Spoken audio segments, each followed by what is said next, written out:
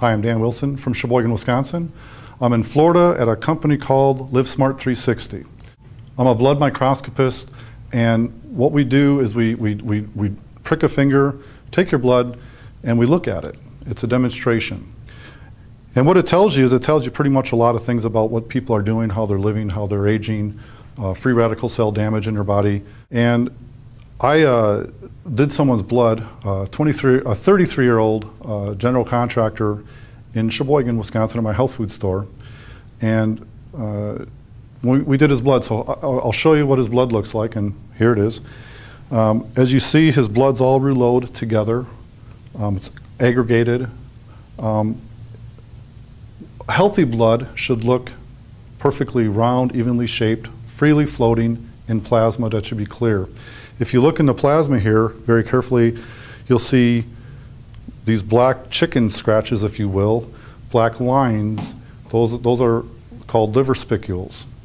And a lot of times you'll see liver stress caused by liver stress.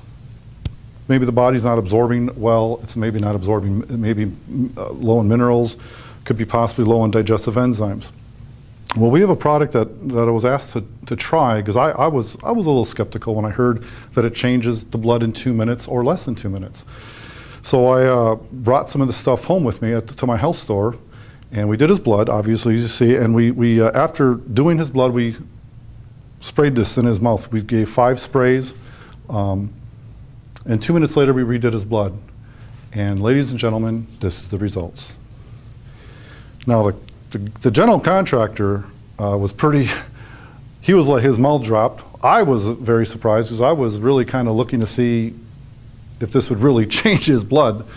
But he was so, I pricked this finger on his left hand, but when I redid his blood, I did it on his right hand. So he was like, wait a minute, re-prick this finger, the same one you did the first time. So I did. I said, okay, that's fair. So now about 4 minutes have gone by, and to my amazement, folks, I want to show you what it looks like. As you see, the blood is flying turbo fast across the screen. A total drastic change from when we first did his blood 4 minutes prior.